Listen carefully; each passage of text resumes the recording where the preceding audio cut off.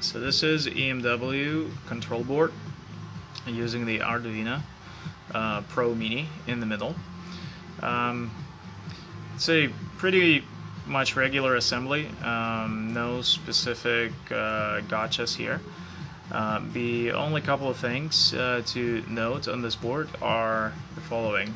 The Arduino mounts through the female headers placed from this side. The LCD screen mounts after all the components on this side are mounted. LCD screen mounts from this side, and also the buttons, the 3 buttons, mount from this side as well, but only after all the components are placed on the main component side. So let's just do that. The first thing to do is to prepare Arduino for mounting. This is how it will look when you get it. These are the female headers that you will also get. So the first thing we're going to do, we are going to put the female headers on the Arduino. And for the 2-pin version inside here, what you would use is this 4-pin header. Just remove 2 pins. It's very easy from the sides, like that, and put it onto these 2 pins here, just like that. Continuing with the 12-pin header, and finally the 6-pin header on top, like that. So now it's relatively easy to insert that into the board. You might need to press in a couple of places, but I promise it will go in. So here it is, it's in. What you do now is turn over and solder.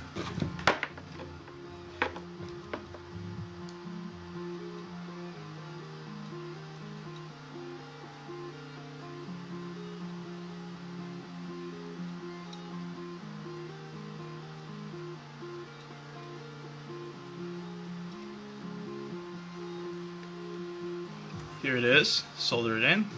So now we can remove the Arduino itself. Just see how easy it was. So this part is done. Next thing is just we're gonna put all the components in and solder them together. The easier part is actually to put the all the male headers in first, so that you can then turn this over and the headers will be held by the surface you put it on. So that's what you're going to do. We're going to solder the male headers next. So like I said, put all the headers in. So these are all the male headers, all inserted. Put some flat surface on top. Take both boards, turn them over, and now you can solder all the pins. Okay, so here we placed all the components. Please note that these are all the required components. These are the only components that are required. So you will notice that a lot of the spaces here are not populated on the board. These are reserved for future use or are just unused in this version. And the only other components that you would need to put on this board are from the other side, to be mounted from the other side, and that's why they're not yet here. And these components are the following: the 2 buttons, red and green or red and black. You might get different configuration. This is the SPST switch with latch, and the little cap for it, and the LCD. That's it. So just take a look and refer to this picture for what components are really required for the charger operation. So just as with driver board, we have a lot of leads on the other side, and we are going to start soldering now. Okay, so this entire side is now done. on the back. Everything is soldered together, so we're gonna start putting in the back side. The buttons are marked on the side of the board. So this one says D6R red back. This means red button goes to the back. The orientation makes a difference as well. So this little flat portion of the button has to be vertical relative to the board, like that.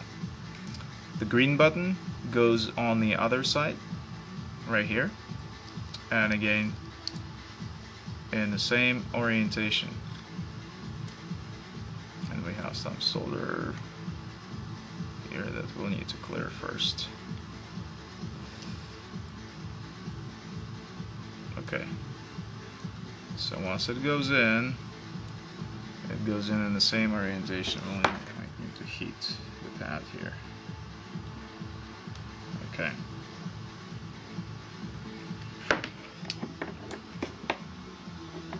Last button is this SPST button that will be used to switch on and off the display during the programming. So it goes in like this. Now turn over and solder. So last thing here, with the control board, we are going to assemble the LCD as well. So it goes from the back, it mounts into this connector here, and it goes in like this. Okay? So the only thing is that it does not go all the way in. About 1 or 2 millimeters, you would need to pull it out about 1 or 2 millimeters and hold it like this. The best way to do it is to put some spacer between the LCD and the PCB here. So what we use is just a little isolator or a few sheets of paper that you can put in between, or a business card, or whatever it is. So let's try this. Here's a piece of rubber isolator, 1.5 millimeters or so. So we're gonna put it here. Gonna insert the LCD. Okay, so now it sits flat to that, and we're going to solder one pin, just one pin. Pick one of the pins that are easier to solder right here.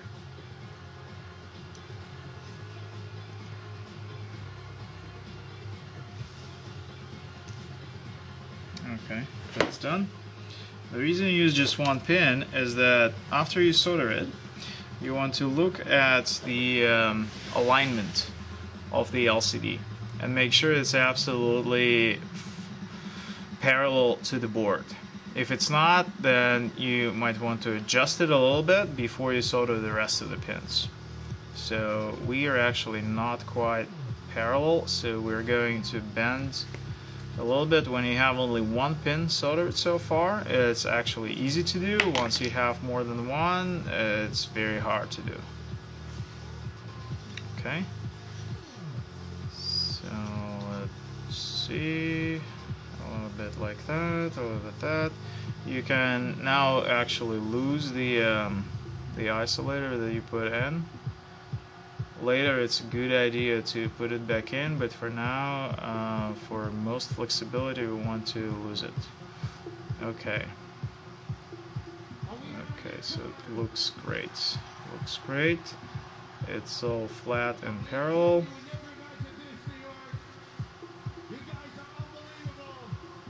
Okay. So here is parallel. Looks like this. It's parallel, looks like this, and we're going to solder the rest of the pins here to the board.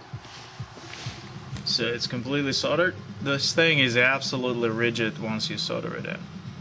Okay, you just can't move it.